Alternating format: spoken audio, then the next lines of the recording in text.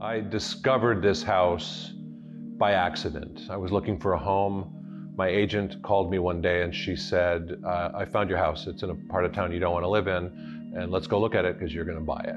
And when I saw it for the first time, it rekindled in me a natural love for mid-century modern architecture. The architect is John Lautner, a storied architect of mid-century modern, specializing in small and large homes in and around Los Angeles, as well as other cities and countries. John Lautner designed this house in 1953.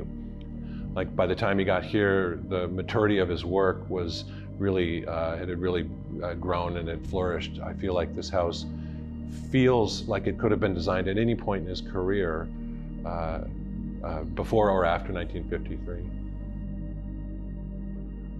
I was aware of Lautner's work, not by name, but I was aware of the Chemosphere House and the Garcia House because of the movie Body Double and the movie Lethal Weapon 2.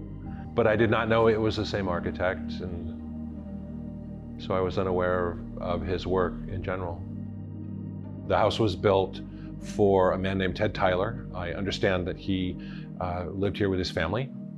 The original architecture of the house ended. This is an outdoor deck originally, and later in the 50s, as I understand it, it was enclosed with the enthusiasm of John Lautner.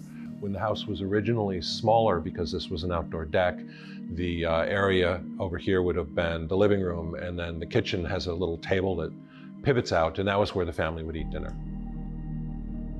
About 2 years after I bought this house, I began a complete and total restoration. The condition I found it in was quite beaten. I did a full restoration 2 years after I bought it.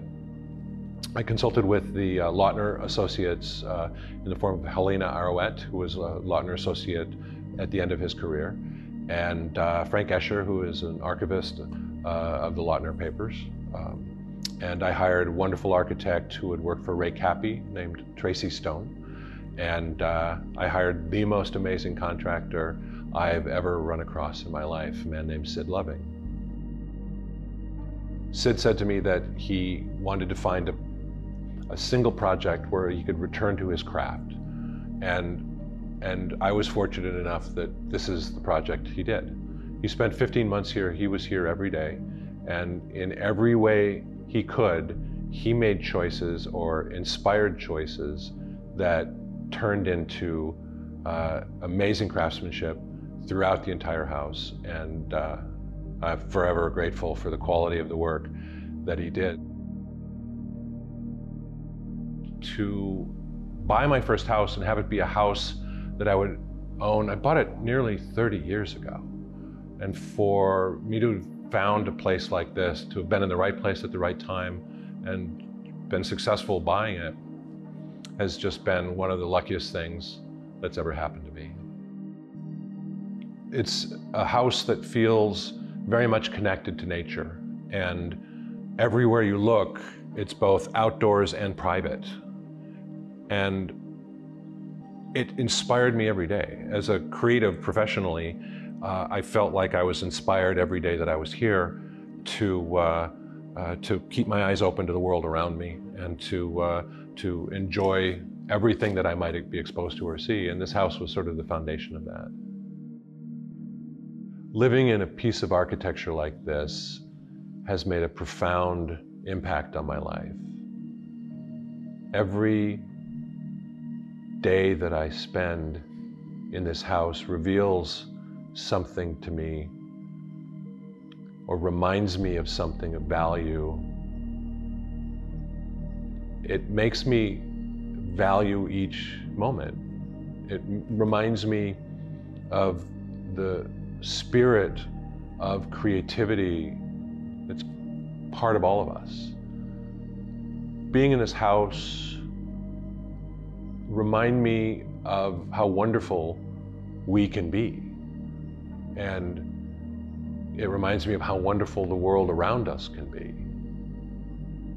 You know, I've got a breeze on me right now, and there's a bird chirping over my shoulder, and I can see peripherally the leaves are moving because of the breeze. You know, the air is fresh and the light is gorgeous, and everywhere I look, I see things that please me.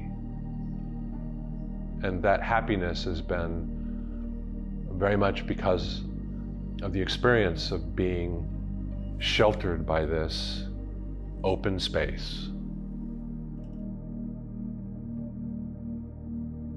I feel really lucky that I was able to take care of this house and I was able to fully restore it. It was in such bad shape that it could have just as easily found its way into the hands of someone who would have just taken it down and put another house here. And through good fortune and other factors, I was able to totally restore this house and build it to standards that means it's going to outlast me. It's going to be here long after I'm gone. And I feel deeply grateful to have had the opportunity to make this house sustainable for the future. And the incredible amount of joy I've had in this home makes me feel really optimistic that it fills other people's hearts with joy in the years that come, in the decades and decades that come after me.